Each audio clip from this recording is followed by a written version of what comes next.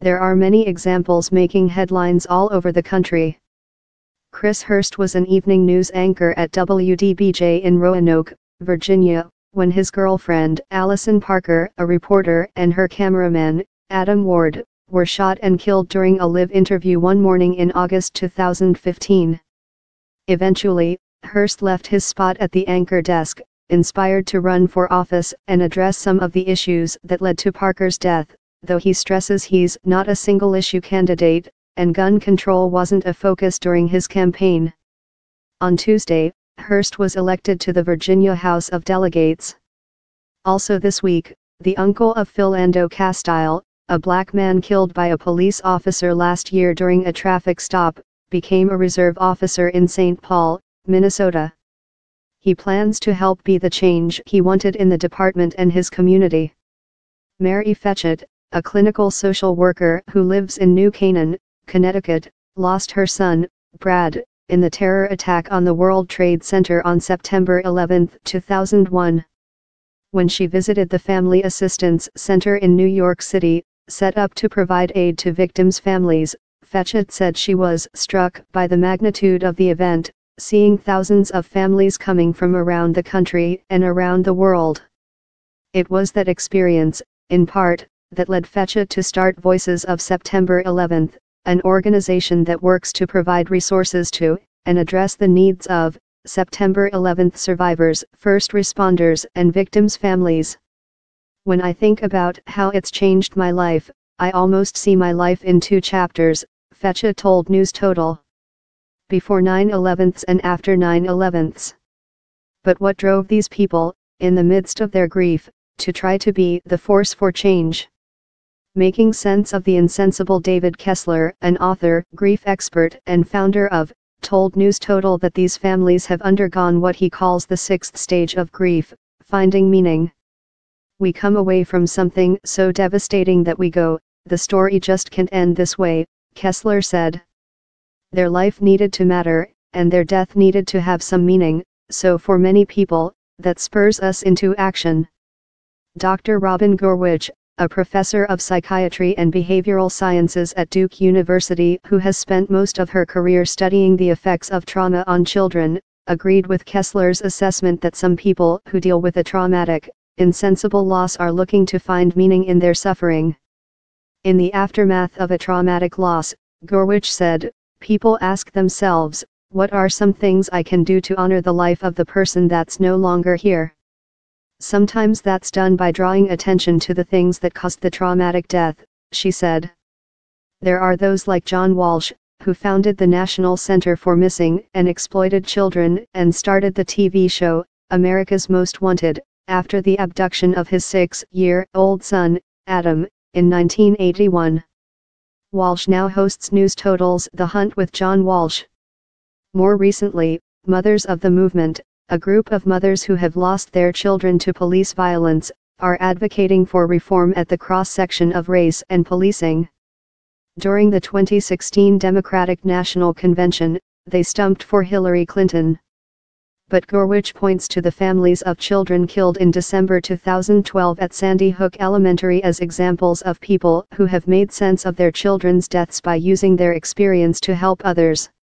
Many of those families started a foundation, she said, focusing on a different piece of what contributed to the loss of their child.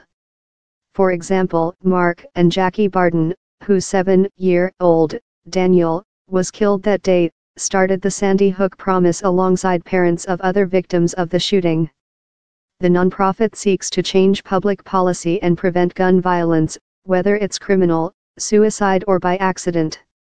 Jeremy Richman, a neuroscientist whose 6-year-old daughter, AVL, was killed at Sandy Hook, started the AVL Foundation, which calls attention to mental health issues through research and community engagement. Such causes help in terms of recovery and resilience, Gurwitch said, but there's still going to be those times that are going to be challenging, that are going to be hard. Memorializing their loved ones when people are pushed into advocacy or social work as a result of a traumatic loss, part of the benefit for those affected is in keeping busy, but it's also a way to memorialize their loved ones, explained Joanne Cacciatore, an associate research professor at Arizona State University who studies traumatic grief. In my research, one of the reasons that parents most want to get active in volunteering and doing things has to do with remembering, honoring, and making sure that the world doesn't forget, not only this terrible thing that happened, but also the beautiful person that was lost, she said. In 1996, 2 years after her own daughter died, Khachaturi started the Mississippi Foundation, which offers support to families who have experienced the death of a child. The foundation and random acts of kindness were the best way to remember her daughter, she said. For me, really, compassion was the most powerful thing, Khachaturi said. It just felt like that was the only way I would survive it. Helping others through their experience. Khachaturi isn't alone in feeling that her ability to help others helped her. Some people benefit from altruistic acts, like reaching out to others after a loss, Gorwich said. We know that when people are really struggling, even though you're hurting, if you reach out and try to help someone, it helps you do better, she said.